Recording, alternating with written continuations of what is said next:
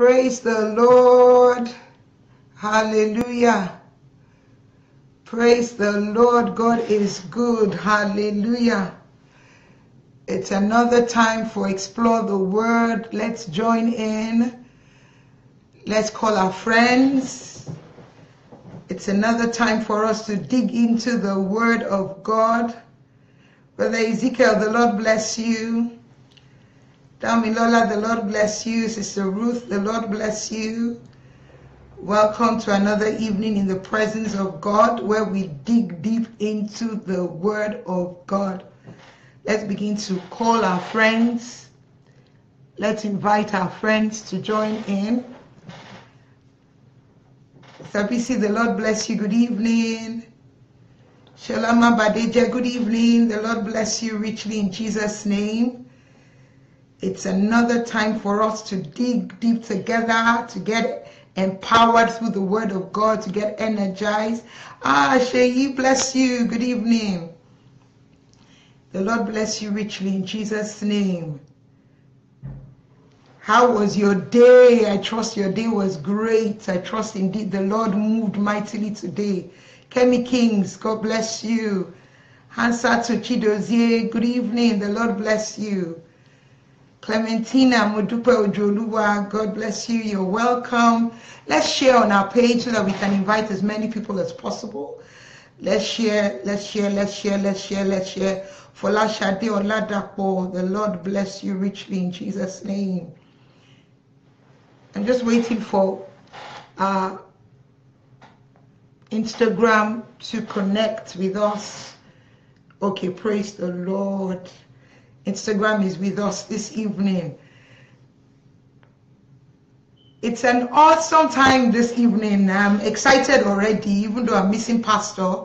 Pastor is in Houston ministering. He's been there for the past 3 days. Let's remember him in our prayers, that the power of God will be greatly manifested through his ministrations in the mighty name of Jesus, that God will use him to do diverse miracles in the lives of people. You know, one of the prayer points I've been praying for Pastor today, recently, is that, you know, any ministration that Pastor goes to minister, any church he goes to minister, that indeed unusual testimonies will come forth. So I just want us to remember him briefly, that Father Lord, as your servant is doing your work, as he's ministering all around the world, that indeed in every gathering that he ministers, there shall be unusual signs and wonders, even as the Bible says that signs and wonders will follow us, that men and women will testify to great move of God, even in all the meetings, in Jesus' mighty name. Brother Dusin, the Lord bless you. Mama Leam, God bless you. Bolatito Meadows, I celebrate you. God bless you richly in Jesus' name. Sheyi, God bless you. Sintola, Debs, the Lord bless you. Hebziba, God bless you richly in Jesus' name. It's going to be an awesome time tonight because we started a series last week and we couldn't even cover half of it. And even today, I know we would not be able to cover a lot of it because it's going to go on for the next couple of weeks. But I trust God that indeed you're staying up to tune in, you're waking up to tune in, you're rushing home, or whatever it is that you have sacrificed. It will not be a wasted time in Jesus' mighty name. God will speak to your circumstance, He will speak to your situation. He will cause there to arise in you a new determination to live a life that is pleasing to God in Jesus' mighty name. So let's just have a short word of prayer. Heavenly Father, I just thank you for everyone that has tuned in even this evening. I pray in the name of Jesus that they will hear beyond my words. They will hear you speak. They will hear you, oh God Almighty, speak into their situation, specifically in the name of Jesus. That indeed there will be a sent word for everyone that has tuned in today, and even those that would watch later on. I pray in the name of Jesus that your power will be manifest even through this session in the mighty name of Jesus. Thank you for taking absolute control. Thank you because your name and your name alone will be glorified. Remember Pastor, even at this hour, that as he's ministering, indeed, Lord God Almighty, you grant unto him fresh unction. Let the heavens over the meeting be opened. To you be all the glory forever. In Jesus' mighty name. Amen. Amen. Praise the Lord. God is good. Nis Oye, you're welcome. Rebecca Mazei, God bless you. I love your name, MZ Cozy. The Lord bless you richly in Jesus' name. So if we remember, last week we started a series called Success Kingdom Dimensions. And when we started that series last week with Pastor here, we couldn't even really go into the deep nitty-gritty of the whole thing because it is so loaded. And the more we study it, the more we find out that there's so much about this particular topic that we'll be sharing for the next couple of weeks. So make sure that you always have your pen and your paper. And after every session, make sure that you're determined to do the things that we talk about. So we're not just hearing, we're not just hearers of the word, but we're also doers in Jesus' mighty name. And I pray that God will give us the grace that even in this year, we will begin to manifest the power, and the awesome glory that God has deposited inside of us. That we will not walk as ordinary anymore, because the success, the kingdom dimension, is talking about the supernatural life that God has breathed us into as children of God. The moment you give your life to Christ, your life is no longer ordinary. You're no longer Bola, you're no longer being paid, you're no longer Peter. God, you are now surnamed with the name of Jesus. And because of that, there's extreme power. And that's what the Bible says, that greater is he that is in you than he that is in the world. So you're no longer ordinary. Your visage has not changed. You've not grown taller or lighter or shorter or darker. But it's something that is birthed on your inside. You are no longer the same person anymore. God, the creator of the entire universe, now resides inside of you. So you are no longer ordinary. So the things that befall others, the things that hold others captive, the things that restrict them, the things that make them give up, we should not give up. And so we said success, the kingdom dimension, one of the nuggets, one of the principles about this kind of success we're talking about. We're not talking about the worldly success. The worldly success, says a person that has achieved his dreams or has achieved prosperity or has achieved a particular status in society. When people see that kind of person, they say that person is successful. But the kind of success we're talking about as children of God is the kind of success that is stated in Joshua chapter 1 verse 8, where the Bible says that this book of the law shall not depart out of thy mouth, but thou shalt meditate therein day and night, that thou mayest observe to do according to all that is written therein. For then thou shalt make thy way prosperous, and then thou shalt have good success. So we're talking about good success, not success as the world defines it, not success that can be gotten through ill-gotten means, whereby we don't know what the person is doing, but all of a sudden we see him riding a Range Rover and everybody's hailing him, or all of a sudden he begins to squander money anyhow and people are hailing him and they say he's successful. That's not the kind of success we're talking about. We're talking about the success that the Bible calls good success. The success that Jehovah God gives. The success that is what is kingdom minded. The success that is driven by the things that the kingdom dictates. We're talking about that kind of success. The success that the world cannot take away because the world did not give it to you. The success that only Jehovah God gives. And that kind of success increases, multiplies, and enlarges because it is given by God. The Bible says it's the one that opens a door that no man can shut. So when God opens a door of success unto you as his child, nobody can close it. Nobody can stop it. When God decides that that flood comes into your life, the flood of his success, the flood of his prosperity, nobody can close it. So if you tuned in for nuggets about how to be successful so that you can buy the latest Range Rover, or you can carry designer bags, or you can carry, I'm sorry, you've tuned into the wrong episode, because that's not what we're talking about. Because in the grand scheme of things, that does not matter. The number of cars you ride, the number of clothes you have, the number of houses you build, if you're flying first class or business class, in the grand scheme of things, it does not matter at all. The Bible says, what does it profit a man if he gains the whole world and loses his soul? So that's not what we're talking about today. We're talking about what? Kingdom dimension of success. Not the kind of success that I just want to have money so I can boast, so that when I come into a place and I come in, everybody stands up and everybody's looking at me and they're in awe of me, and I can walk in a certain way, or I can sit in a particular kind of place and everybody wants to be like me. No. We're talking of the unselfish kind of success, whereby your desires are governed by kingdom initiatives.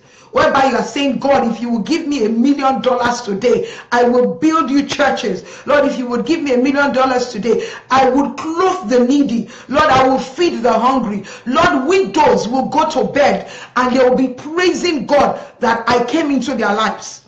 That's the kind of kingdom dimension of success that we're talking about this evening. And last week we started, and our theme, our key scripture is Matthew chapter 6, and from verse 25 to verse 34. And I'll just read it again, just for some of us that maybe were not here last week, and then even those of us that were here last week, let's read it again to kind of like refresh ourselves. And so we said, Matthew 6 from verse 25 to 34, and I read, "Therefore I say unto you, take no thought for your life, what you shall eat or what you shall drink, nor yet for your body what you shall put on.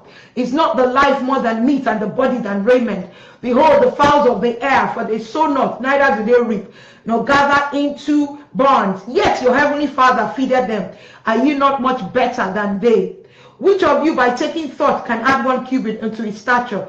And why take ye thought for raiment? Consider the lilies of the field, how they grow, they toil not, neither do they spin.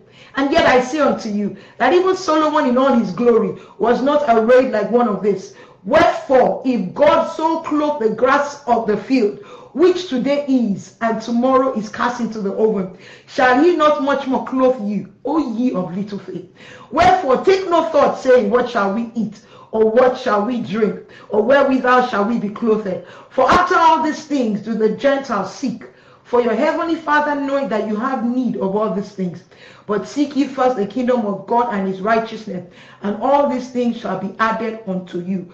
Take therefore no thought for the morrow shall take thought for the things of itself. Sufficient unto the day is the evil thereof." Praise the Lord.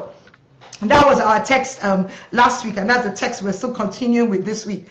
And we were really hammering on verse 32 and 33 that says, look, the Gentiles, they seek for what they will eat, what they will drink, or what they will wear. But that is not what we seek after. That is not our priority. God knows we need those things. But our priority should be what? The kingdom. When you seek first the kingdom and his righteousness, the Bible says all these things, what you would wear, what you would drink, what you would eat, God will add it unto you because he knows you need it. You need to eat to survive. You need to be clothed. You need to cover your nakedness. You need to drink. But once the kingdom is your priority, once the kingdom mandate, the advancement of the kingdom is your priority, how you can promote the kingdom, how your choices are governed by the kingdom, your associations, you are kingdom minded. The business that you want to go into is a kingdom minded business. God says, I will add all these things to you. And so last week we said, we talked about the 3 A's, and I'll quickly recap and then just add a bit of some things to those 3 A's. The Bible says, we said the first A is that we should acknowledge and appreciate God. Acknowledge and appreciate God's divine intervention. Because as children of God, because we walk in the supernatural, we understand that our life is not ordinary. And so we must acknowledge and we must appreciate God for his divine intervention in our lives. So that means that in my work, in my business, in my marriage, I expect God to divinely intervene in every situation and every circumstance of my life. As long as I am kingdom minded, as long as I allow my desires and that which I want, my choices to be governed by the kingdom, God will divinely intervene in every aspect of our lives. The moment you give your life to Christ, we said you must acknowledge that, look, I am no longer ordinary. My lineage, my primary source is God and not my parents. So that means that even if my family, there's hypertension running in the lineage of my family, or there's diabetes running in the lineage of my family, the moment I become born again, I become an exemption to that rule. So I am separated from that which normally plagues my lineage. So you must acknowledge that I am no longer the same. The moment I gave my life to Christ, I acknowledge that I'm a different person. I acknowledge that that which afflicts people in my hometown or in my family, or people of my age or whatever, will not afflict me. So that means that even if I've been trusting God for the fruit of the womb, and I believe God that everybody that tunes into this broadcast this year, your time of waiting has expired in Jesus' name. Whether you have been waiting on the Lord for a life partner, or you're waiting on the Lord for your child, or you're waiting on the Lord for your breakthrough, permit me to prophesy to you this evening that your wait is over in Jesus' name. Because the God that we serve, the God that specializes in divinely intervening, will intervene in your circumstance and your situation in Jesus' mighty name. You are not ordinary. You know, so the Bible tells us that, look, we are in this world, but we are not of this world. So because I'm not of this world, the things that afflicts the people of this world should not afflict me. And we looked at, Luke 3 verse 38 that talked about the genealogy and ended with the fact that Adam is the son of God. So our primary source is God. So we must, number one, acknowledge and appreciate God's divine intervention. So even when you say, look, when everybody's saying that, look, there's a pulling, and that's what the Bible says, for me it's a lifting. So when people are saying, the days are bad, no, the days are not bad for me. The days are good for me. Because the Bible says all things are working together for our good. So even if today was a bit challenging, even if yesterday was a bit challenging, because I understand that my primary source is God, I'm not going to be moved by what I see. My reality is not what is happening. My reality is governed by the word of God. So number one, we acknowledge, the A is acknowledge and appreciate. How do we appreciate God? We said that, look, we must appreciate him in the place of worship. A lot of times, many of us believe that, look, God needs my worship. God does not need your worship. You are the one that needs to worship God. Let me say it again. God does not need your worship. You worshiping God does not make him bigger, does not make him more powerful, does not make him greater, does not make him mightier. You are the one that needs to worship God. Because when you stay in the place of worship, appreciating God, you begin to experience God in a new dimension. When you worship God, God is magnified, and in the place of worship, fear is not allowed to have the final say in your life. Let me say it again. Type it there. In the place of worship, as I worship God, fear is not allowed to have the final say in my life. Because worship enlarges my capacity to experience and to understand God. When you stay in the place of worship, it enlarges your capacity to experience God. So the more we worship God, the more the capacity to experience him in our lives. So please, when you are worshiping God, it's not God that needs it. You are the one that needs it. I worship God so that I can retain a sense of wonder. Hallelujah. The more you worship God, the more you retain a sense of wonder. What an awesome God you are. What a great God you are. What a mighty God you are. The more you worship him, the more you reverence him, the more you become less self-reliant and less independent. You become solely dependent on him. You become less self-reliant, and the more we worship God, the more we grow in love with him.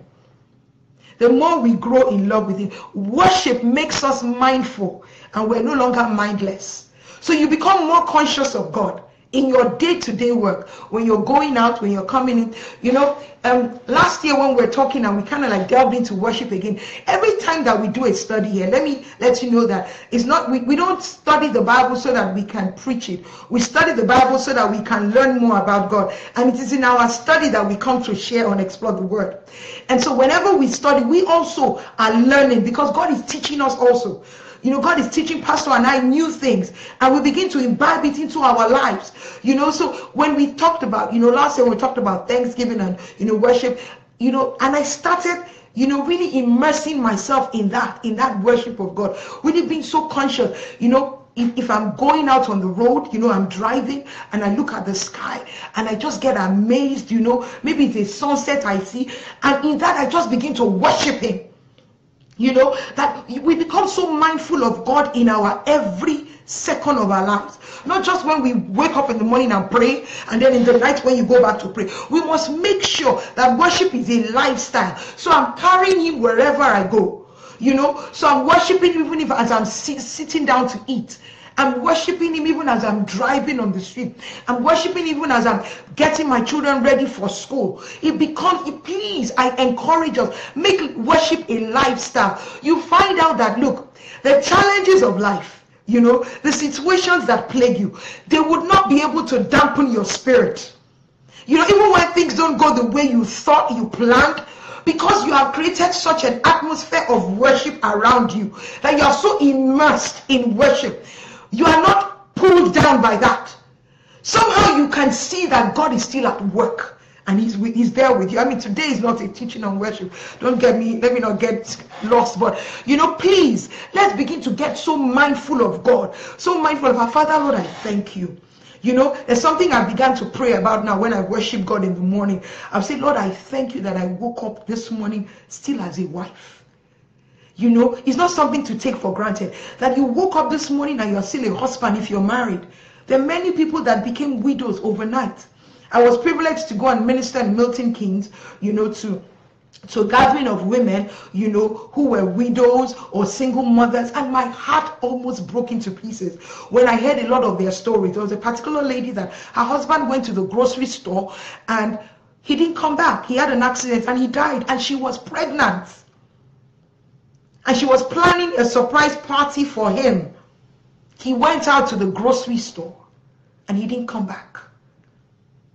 So that you woke up this morning and you woke up still as a wife or as a husband. You woke up still as a mother. There are people that their children die overnight. There's so much that when I start on worship, I don't finish. Let me continue. Sorry. Praise the Lord. So we said, appreciate and acknowledge God. Appreciate and acknowledge his divine intervention in our life. And the second thing that we said is that you must do what? You must ask for it. Make a demand. Make a demand that, God, I want to see you divinely intervene in my marriage. I want to see you divinely intervene concerning my career. I want to see you divinely intervene concerning my business. When you ask God for it, one idea from God can settle your generation forever. God giving you one business idea can settle everything concerning, your finances. And that's why we're talking about the kingdom dimension. If you know that, Lord, wait, just prosper me, and I will use it to propagate your kingdom. Prosper me, Lord, that there will be nobody around me that will be hungry. Prosper me, Lord, that there will be no widow that will be in want. Prosper me, Lord, that, Lord God, there will be no hungry child around me. I will not be empowered and be selfish. I will not be empowered so that I will keep it to myself. Remember, it's a kingdom dimension of success we're talking about. That is the kind of success that God gives. When he sees you that indeed you will be faithful to do that which he commands, God will bless the work of your hands. You will find out that new ideas will begin to come into your mind. Look at Joseph. Joseph was there. When God knew that he could trust him with kingdom dimension of success, God called him out of the prison with just one interpretation of a dream. Just one.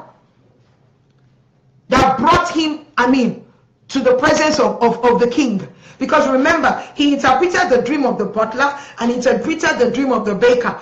But the dream of the baker, went with him because the baker died. It was the interpretation of the dream of the butler that brought him to the presence of the king. Just one interpretation of a dream. And that settled the lineage of Joseph forever. His family they were wallowing in famine. But because God blessed Joseph, he was able to bring his family out of destruction, bring them out of ruin, bring them out of imminent death. Because God gave him one interpretation. All you need is just one from God. And your family, your lineage is settled forever. Hey, God is still giving out new ideas. God is still giving out new dimensions of business, of career, ask. Let's make a demand of the power of God that is available. Ask. And God will give it to us in Jesus' mighty name. Let's ask God. Let's ask God. Reveal to me. Understand the power that God has given to you in the place of prayer. Be open to divine intervention. Look for it. But today we're going to spend a lot of time on the third A, which is act on it. It's not enough for you to acknowledge that God will divinely intervene and appreciate him for that intervention in the place of worship, and that strategically positions you. You ask for it. That means you are intentionally seeking for it. Lord, I want you to bless me, oh God. Lord, I want you to indeed equip me with that which I need that will blow me up into a new dimension of prosperity, that my lineage, that my family, that my genealogy, they have never ever seen. My nation has not seen. Womanhood has not seen. But it's not enough for us to do that. We must act on it. A lot of times we pray, but we don't step out in faith. Last week we were talking about, Peter, that look, he stepped out of the boat. He said, Lord, bid me to come. If it is you, Lord God Almighty, bid me to come. And the Bible says, Jesus said, come. And he came. He came on that word. The other starts in the boat, but he came. And we know that last week we talked about the fact that, look, that Pastor said, that we should not put labor ahead of grace, But once you have received that grace, step out. Sometimes we spend the whole year, the month is already rounding up now, and you've written, I trust that you've written your aspirations for the year. What have you started doing? What have you stepped out in faith to begin to do? And I began to imagine when Peter stepped out, on the water, and I began to imagine the fact that his steps would have been wobbly at first. You can imagine, I don't know, I'm just imagining, that you stepping out on water and the waves are still, moving around and all that, Sometimes because we want to get it perfect, fear keeps us back in the boat. Your steps do not have to be perfect when you're walking on water. Just walk. Don't say, hey, I want to know the 20 principles of how to get this thing critical. I don't know. No. That will keep you back. You remember when you look at a child, when a child wants to learn how to start walking, the child doesn't sit down, at age 1 and says, okay, how do I ensure that my steps go in front of each other appropriately, accurately? How do I ensure that I don't miss my step? The child just starts walking. And as the child begins to walk, the steps get perfect. So the child begins to walk perfectly. And then the way the child was walking at 11 months changes by the time the child is a year, and the child is a year, 2 years old. And now, look at us as adults. We're working perfectly. So my word to you, and this is a specific word for somebody, get out and begin to walk. Don't wait until it is perfect. Don't wait until you feel that your steps are perfect. You'll be wrong. You see, because the thing is when God calls you, he empowers you. So when God calls you to step out of the boat and step into the water, as you're acting out on faith, God will equip you to walk. As long as you remain focused, remember, seek ye first the kingdom of God. As long as you remain focused, that the reason why I want to be successful, Lord, and if you know that maybe that is not your desire, ask God, Father, put it in me. Put the right desire. The Bible talks in Psalm. It says, create in me, in Psalm 51, verse 10. It says, create in me a clean heart and renew a right spirit in me. Peradventure, my motives right now are not kingdom-minded. Lord, I might not have the kingdom, minded kind of desire right now. I just want to have that money. Lord, the suffering is enough. I don't want people disgracing me. I don't want this begging. I don't want this embarrassment. I understand. You're human. But now as you hear this word, change your perception, your reason for wanting to be successful. Because that is the success that you know that God will give, and God will back up, and God will protect. And God will ensure that it will outlive you. You hear of a lot of successful people that were rich, and then when they died, their children squandered the money, and we don't even, especially we in Africa, our prosperity usually doesn't outlive us. Once the father dies, we don't hear about it again. We know so many. The children just sell all the properties and there's nothing at the end of the day. That's not the kind of success we're talking about today. So act on it. Step out of the water. It's not about the quality of the steps.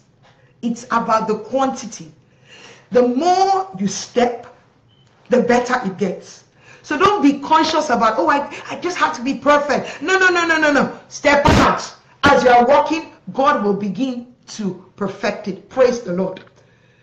Now, somebody asked a question. I can't remember exactly how the question was last week, and it was towards the tail end, and we couldn't really answer the question. But the next point I'm going to share, I hope would kind of like answer that question. But if it doesn't, please write it again, because I remember that there was any person that, no, I mean, this person didn't get it right. Now, the fact that I'm acting on God's word, the fact that I'm acting on God kingdom principles, the fact that I'm kingdom minded, does it mean that I would be automatically successful? You know, because sometimes we say, okay, Lord, I'm not going to take bribe. Okay, Lord, I've said I'm not going to take bribe. I'm not going to sleep my way to success. Lord, I'm not going to bribe my way to success. Lord, I'm not going to conform to the world. I'm not going to do business the way the world is doing. I'm not going to do my career the way they're doing, you know. And you expect that God will reward you instantly. I'm sorry, I'm going to bust your bubble. It doesn't happen like that all the time. There are times that you make all those right decisions, that you sacrifice, that you do all that is right, that you walk, you know, being governed by the word, you know, whether it is about marriage, you know, you refuse to compromise. I'm not going to sleep around, you know, I'm not going to break somebody's hopes. I'm not going to get married to a married man. And you are 40, you're 42, and you are still not married, and you're thinking to yourself, so why did I do all that? People that are conforming, people that are compromising, they're going ahead, you know, they're getting blessed, they're getting prosperous, people are celebrating them. No. Don't be moved by that. Kingdom principles are totally different. Let's open our Bibles to the book of Mark 8. And I want us to look at the story of a blind man. Praise the Lord. If you're understanding me, can I just see your thumbs up? Can I see your love sign? So I know that you're getting what I'm sharing today. Praise the Lord. You know, sometimes you just want to know that people are receiving that which you're hearing. So can I see your thumb sign? Can I see your heart? That indeed you're receiving the word and it's making sense. And please also remember that you can put up your questions. So if there's anything that I've said that you don't understand, you don't agree with, please feel free to write your questions. Praise the Lord. Now, the book of Mark chapter 8, and I want us to read from verse 22. Now, we know that when Jesus was on earth, Jesus healed many blind people. You know, and when I was studying the word, I found out that the category of people that Jesus healed the most were the blind people. Because God will only work with sighted people. God will always ask you, what do you see? What do you see about yourself? What do you see about your situation? What do you see about your circumstance? What do you see about your marriage? What do you see about your future? God will only work with people who are sighted. So the category of people that God healed the most in scriptures were the blind people. And for me, that's my own explanation, because God will only work with people that are sighted. We're talking about, you know, spiritual sight now, not just physical. So let's open our Bibles to Mark 8 verse 22, and I read. It says, and he cometh to Bethsaida, and they bring a blind man unto him and besought him to touch him. And he took the blind man by the hand and led him out of the town. And when he had spit on his eyes and put his hands upon him, he asked him if he saw aught. And he looked up and said, I see men as trees walking. After that, he put his hands again upon his eyes and made him look up, and he was restored and saw every man clearly. Verse 26, and he sent him away to his house, saying, neither go into the town nor tell it to any in the town. Praise the Lord. The Bible says they brought a blind man to Jesus for Jesus to restore his sight. They brought the blind man for Jesus to touch, because they knew that all the man needed was a touch from God. You know, once God touches you, Jesus touches you, you are healed. So you can imagine their wonder when, rather than Jesus touching this man, Jesus took him by the hand and took him on a journey. Jesus, what I have come to meet you for is for healing. Why are you now carrying me out of the town? The Bible talks about Jesus healing various people.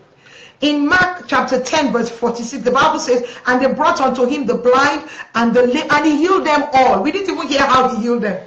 He healed them all. No drama, no episode, no nothing. You know, we know the story of blind Bartimaeus. He cried unto the Lord. He stood up. He got healed. No drama. But look at this man in Mark chapter 8 verse 22. The same issue, but different methodology. And that is why you can't put God in a box. You can't say, Lord, but this person too that said she did not compromise. You made her business prosper within a year. I have been waiting on you for 4 years. God is not a God that you can put him in the box and say, this is the method of which God will use to give you your own kingdom, success. No. You can't put him in a box. You can't say this is the way he's going to do it. And that is why whenever Jesus would heal people, he will heal them in diverse ways. He would tell the man that this hand is withered, stand here and begin to address the Pharisees before he would turn to him and say, stretch forth your hand. To another person, he would come and meet the man, at the pool of Bethesda and say, look, carry your mat. So there is no way. You can't put God in a box and say, Lord, because I have done it this way, so therefore within a year, you should answer me. Within 2 months, you should answer me. Yes, we should expect God to answer, but I'm saying you cannot determine how God will touch you, or how God will bring about your success, or how God will turn that situation around. But it is of a definite assurance that yes, God will divinely intervene, but how he will do it, the onus lies with him. So the Bible says, and God took him out. A lot of us this year, God needs to take you out before he can establish that which he needs to establish. God needed to take him out of where the naysayers were. God needed to take him out of where people could distract him. God needed to take him out of his comfort zone. For him, it was like him walking on his own water. God needed to take him, and the Bible said, God, now you can imagine a blind man. He can't walk unaided, so definitely his steps would be restricted. There are places that he would go to because people would have to take him to those places. So he didn't have the free will to just go anywhere. God knows maybe whether he has even gone out of town before. But God was in some way asking him, it's time for you to walk on water. But be assured I am with you. And God is trying to assure somebody today that once you take that action, step out into the water, God is with you. He said, no, I am with you always, even until the end of age. So I'm with you.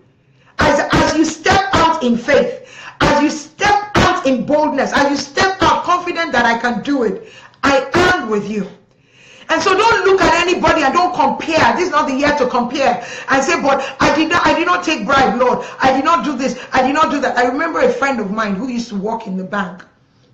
And, when every other person was, advancing and taking kickbacks and doing all sorts of things, she refused to do any of it, and people thought she was stupid because, of course, she was not advancing the way she ought to advance, and things were not. But when it was time for the bank to open up a branch where they needed somebody to head, years later, I'm talking about maybe like about 6 or 7 years later, she was the one that the boss nominated, and she was one that became the head. Now those ones that had compromised over the years, that it seemed as if they had gone ahead of her, she now became their boss. But it took years. It took years of God taking her out on her own journey. So permit me, I'm not a prophet of doom this evening, but I want you to understand that you can't use any other person's life as your own yardstick to say, because I did not compromise, Lord. He says, yes, he's a rewarder of those that diligently seek him. He will reward you, but it must not be eminent. It must not be the way others are. And so God took him out. And when Jesus took him out, and Jesus touched him the first time, spitting on him, putting mud on him, he said, what do you see? And if you look at that passage very well, Jesus normally doesn't ask questions after he does his healing. He doesn't ask questions because he knows that once he's done it, it is done. But when God asks you a question, when Jesus asks a question, it's because he wants to bring something to the forefront. He wants us to understand something here. And the Bible says, the man said, I see men walking on streets. Now look at that in 2 dimensions. Now this is somebody that has been blind. If it was some of us, even me myself, I might say, at least I can see. Let me just accept I can see. But God is saying, I don't want you to settle for half measure. The kind of success that God is going to give you this year, going to give us this year, is not the one that, okay, management success. If you are looking for the kind of success that, okay, so I can pay my bills on time, so I can build one house, so I can buy a car, that's not the kind of success we're talking about. A success whereby you are a divine treasurer, whereby they want to, do crusades, and you just say, Pastor, please, there's some things I don't want you to be announcing in church anymore. When you want to do crusade, it's me. I don't know how many of you are like me. I receive that, Lord. When God wants to do crusade, these are my prayer points. Pastor and I have, a list of, and by the end of this meeting, I want us to have those kind of kingdom desires that you want to use your money to do. That, Lord God Almighty, I will build churches for you. Lord, I will feed, we have a charity whereby we feed children in some government schools in Lagos, and it breaks my heart when some other schools come to meet us and they say they have students that don't eat, and we say, I'm sorry, we don't have enough resources. Part of my desire this year that, Lord, we will not turn anybody back. Any school that says we have children that don't eat, that can you come and feed them, we'll be able to say, yes, bring them. How many? In their thousands. That is what I want to use money to do. To feed the hungry, to establish churches, to organize crusades, that souls will be won unto Christ. That I can buy all sorts of large screens with projectors, and we can show films about Jesus in the villages, and people can come and give their lives to Christ. If that is the kind of success you are looking for, can I see your amen? Can I see your amen? That, Lord, I want you to see me as a vessel that you will use for kingdom initiatives. And God is ready to invest in you. Can I see your amen? Can I see your amen? Not just your like. Amen means so shall it be. That God will indeed bless you with those kind of resources in the mighty name of Jesus Christ. So Jesus touched him the first time. He saw men walking as trees.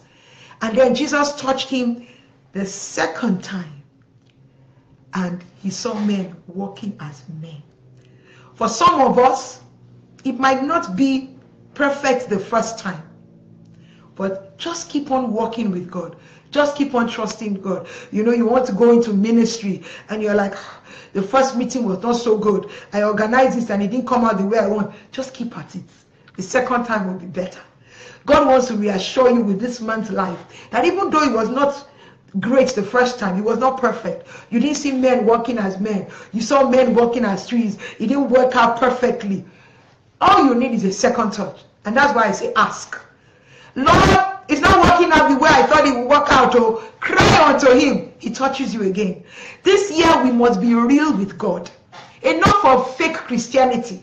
Enough of I have a wonderful sister, when I call and I ask her, how are you? To answer me, she say, do you want the King James version or do you want the real version? The real version is, I'm very stressed up right now. Things are not going very well. But if you want the King James version, it is well in Jesus' name. And I'll tell her, no, I don't want the King James version. I want the real version so that we can address the issues. This year, God does not want you to talk to him in the King James version. Let him know that there are some things that still need to be dealt with. You see, when God was taking this man out on the journey, God wanted some things to be dealt with in his life. There are some things that need to be dealt with in your life before God can put in your hands the kind of success you are trusting him for. Some of us, God needs to take us on that journey whereby we will shed away pride. We will take away comparison. God will, as we're going on that journey with him, as we're going out, he's taking you out of, those things that you hold on to, that, and if they don't acknowledge me, I feel somehow. If they don't, all those things that God knows that if I give you the kind of success that you want, you will make a disaster of your life. So God wants you to be so real that, Lord, I've been born again for 10 years, but I'm still battling with lustful thoughts. I've been born again for so long. I'm married, but I still desire other women. I still have, desires to want to change the books when it comes to finance. I have challenges with being accountable in the area of finances. If they put money in my hand, the temptation is always so great for me to put my hand in the pocket like Judas, in the bag like Judas. That there's some things in my life, even though I'm a minister, yes, even though I've been born again for so many years, but Lord, there's still some issues that need to be dealt with. Lord, take me on that journey out. Because that man needed that journey. He couldn't retain his own healing if he was just touched once. There were some things that needed to be dealt with. And by the time he went out, when Jesus touched him the first time, he was able to be real with God. I can see, but I'm not seeing well. I need you to touch me again. Some of us need to go on that journey so that we can be so real and transparent with God. That, Lord God Almighty, people see me on the outside and they think I'm all that as a child of God. I'm all that as a Christian. But Lord, there's still some things that need to be dealt with. I know. You know, I always tell God when I'm praying with him, I say, Lord, you know me. So there's no reason for me to come and form with you when I'm praying. There's no need for me to begin to, you know, do as if I'm too spiritual. Lord, you know my inadequacies. You know my weaknesses. You know the areas of my life that need to be dealt with. Lord, deal with them. Open yourself up. Open yourself up as you're acting on it, you know, and God will indeed bless us in Jesus' mighty name. So the second point, the first point is what we dealt with, the 3 A's. Acknowledge and appreciate, ask him and act on it. The second point is service. If you're looking unto God for the kingdom dimension kind of success, the second thing that you need to do this year is service. And we're not talking about, you know, eye service, because a lot of people, you know, pretend to serve God. And I don't really understand it. Why you are shaking for a man that is nothing but a man that can sleep tonight and will not wake up tomorrow, if God says that is the case. But you are seeking for man's accolade. You are shaking to please a man, you know, or a woman, as the case may be, rather than wanting to please God. And sometimes you please man at the expense of pleasing God. We have become men pleasers in church, and it's sometimes so disheartening when we see how much servitude we give unto man, and we don't even give that to our Heavenly Father. When we're shaking to be in the cloud, you know, in the crowd of the people that are the inner caucus of one pastor or another. I'm a pastor and I'm not trying to put down any pastor, please. But I find out that men are beginning to lose sight of our God. And then we are shaking to please man. We are shaking to serve man. Yes, you serve men because they are representatives of God, but you don't serve them at the expense of serving the God that you are supposed to serve. I want us to quickly look at the book of Luke chapter 10 verse 40. Please don't shake for any man. Don't shake for any man of God. Your life is not in the hand of any man of God or any woman of God. Your life is in the hands of God. Stop becoming, you know, a servant because you are trying to, you know, you are trying to please any man, that you even lose your own identity. I beg you in the name of God, no man is worth your worship. God is the only one that deserves the worship. Only God. And we look at the book of Luke chapter 10. We're talking about service. Service unto God. Service unto God. Luke chapter 10. And we're looking at verse 40. We're talking about Mary and Martha. You know, the Bible says, let me start from verse 38, sorry. Now it came to pass as they went, that he entered into a certain village, and a certain woman named Martha received him into her house. And she had a sister called Mary, which also sat at Jesus' feet and heard his word. But Martha was cumbered about much serving, and came to him and said, Lord, dost thou not care that my sister has left me to serve alone. Bid her therefore that she help me. And Jesus answered and said unto her, Martha, Martha, thou art careful and troubled about many things, but one thing is needful, and Mary has chosen that good part, which shall not be taken away from her. Praise the Lord. In this story, I mean, all of us know the story of Mary and Martha. You know, Jesus comes into their house. And you know that whenever Jesus goes anywhere, there's a crowd that follows Jesus. You know, we know the story of the man that was sick with the palsy, you know, and Jesus was in a particular house, and the man that was sick with the palsy, these 4 friends brought him there, but they couldn't enter the house because of the crowd. And even the crowd blocked the entrance. And so what did they do? They broke the man's roof to bring Jesus down into the house. So we know the kind of crowd that follows Jesus wherever, you know, Jesus goes to. So we know that Martha must have been such a hospitable woman to allow Jesus and his crowd to come into her house.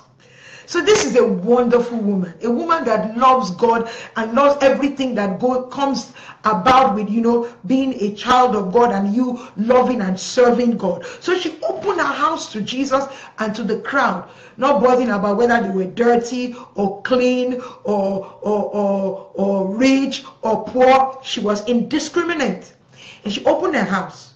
So she was serving the Lord by her accepting Jesus to come in. So Mary and Martha both served, but Martha was serving people rather than serving Jesus. And so because she was serving people at the expense of serving, because the people that came were Jesus' crowd, but because she was serving people at the expense of serving God, the Bible says that she was encumbered. And that is why a lot of you get disgruntled and you move from church to church. That pastor doesn't even appreciate me. After all the money I gave to him, after all the service I rendered, after the way I would drive him, after the way I would go and give out tracts, after the way, and you keep on mumbling and murmuring and complaining. And that was what Martha did here. She was busy serving. It was a good thing to serve people to eat. But can you imagine how many times do you get the King of Kings and the Lord of Lords to come into your house? And instead of you to sit at his feet, to serve him in the place of worship, to serve him in the place of saying, Lord, pour into me. Let me serve you. Let me wait at your feet. She was busy serving man. And a lot of us are caught in that trap, whereby you don't even have a personal relationship with God. Men are hailing you. Men are acknowledging you that you are the closest person to pastor. You are the king. But you know that your personal life is suffering. That you don't have personal quality closet life with the master. Because you are serving man at the expense of serving God. If you are that person today, please change. And it doesn't matter what men will say, because they will talk. But you know, at the end of the day, nobody will sign certificate for you to make heaven. No. I repeat, nobody. There's nobody that would say, oh, I will give you recommendation for heaven. Nobody. So it is left for you to ensure that your service is unto God. And the service that you're rendering is not at the expense of you serving God. And that is why a lot of us, you know, you're an usher in church, but you are the most annoying usher because you have not spent time to serve the one who will give you the grace not to murmur and not to complain. If Martha had spent time serving Jesus, she wouldn't even look at Mary. And that's why a lot of us are busy comparing, because you have not spent time to worship, to serve the one you're supposed to serve. That is Jesus. I'm not saying don't serve your pastors. Please, don't get me wrong. Don't misquote me. But it must not be at the expense of you serving Jesus. When your service unto your man of God is priority to your spending time to hear from God, there's a problem. Whereby you know that the accolades you receive from man is not the accolade that Jehovah God is giving you in heaven. That heaven is not clapping and saying, well done. Like over Jesus, when Jesus came out of the water, the Bible said, this is my beloved son. Is heaven saying that about you? Or is only man that is saying that about you? Is heaven saying, this is my beloved daughter in whom I'm well pleased? May God help us in Jesus' name. Our service that would be rewarded, our service unto God must be without complaint, must be without expecting accolades, must not be to please man. So I'm giving a check.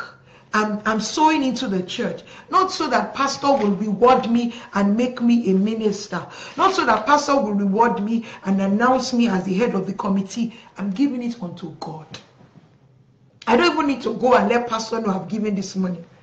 I remember I knew a lady, if you ask her to do anything in church, you know, that is anonymous, and she was very, very wealthy, she would not do it. But if I tell her that, oh, pastor is going to acknowledge the people that do, she'll be the first to give. And unfortunately for such a person, the reward is here on earth. It's not heavenly, because you have already received the reward. The service that God rewards is the service that is done with joy. So this year, serve God with joy. Serve him with all your heart. You know, you know how many hours it took me to come to Kiniko? You know how many Kiniko? And upon that, pastor did not even call me. Pastor did not even appreciate me. Pastor did not acknowledge me. This year, no. Because, you know, we're looking unto God for the kingdom dimension kind of success. So my service is not so that man will acknowledge me. My service is not so that man will praise me. My service is so that God will indeed acknowledge, and he that acknowledges me, he knows how to reward. Amen. So please, our service this year will be rewarded because we're serving God in spirit and in truth. I know a lot of churches right now are fasting and we're praying. And so even that which we're doing right now is a service. We're serving God with our prayers and fasting. I want to encourage us, even in this season, that we're not only fasting, but we're praying. Because God is not moved by our fast. He's moved by our prayers. I pray that God will give us grace, even to serve him in spirit and in truth. That indeed, as he has proposed to prosper us, the Bible says he wishes above all things that we might prosper and be in good health always, even as our soul prospered, that will be our testimony in Jesus' mighty name. I want you to expect big. I want you to think big. I want you to believe God for big things. This is our year. This is the year that there will be a transference of wealth from the unbelievers to the believers, from the Gentiles to us who are the spiritual Jews. And so I want you to expect that God will divinely intervene, not just in your financial life, but also in your marital life and in every area of your life that you are believing God for divine intervention. Permit me to prophesy that indeed this week, the remaining part of this week, you will testify to God divinely intervening in your circumstance and situation in Jesus' mighty name. I want to end with this testimony. Last week, you know, I woke up in the night to pray. And when I woke up, a sister's, you know, her name just came into my spirit. I didn't know why, you know, I didn't know what. And I just took my phone and I sent her a text and I said, may you be pleasantly surprised today in Jesus' name. Amen. And I just left it, you know, and I went about, you know, praying, studying the word, and forgot about it. You know, later on in the day, because it was about 3 a.m. that I sent her the text, about 9 o'clock in the morning, you know, she sent me a voice message and she was just weeping and she was just saying, you don't know what that prayer. And I thought it was just a sentence, may you be pleasantly surprised, you know, today in Jesus' name. And she began to cry and said, you don't know how much I needed that, blah, blah, blah, blah, blah. You know, and I said, praise God, I'm so thankful to God that that made sense to you. And I just, you know, I didn't know why. And I just left it at that, you know. And then 2 days after, she sent me an amazing text, and she said, yay! And she had all these emojis screaming in the, you know, in the text. I said, indeed, I have been pleasantly surprised. And I said, amen. So permit me to release that upon you today in Jesus' name. That for the rest of this week, may you be pleasantly surprised in Jesus' name. May doors that you did not imagine could open, may they open unto you in Jesus' mighty name. May you receive mails that will pleasantly surprise you. May you receive messages of pleasant surprises in the name of Jesus concerning your career, concerning your business, concerning your family, concerning your health. Yes, Lord. God is speaking to somebody's health right now. You'll be pleasantly surprised by the new results that you receive concerning your health in the mighty name of Jesus. The rest of this week shall be a week of pleasant surprises for you. The Lord bless you richly as you expect it and as you receive it and as you act on this word. In Jesus' mighty name, amen. The Lord bless you richly.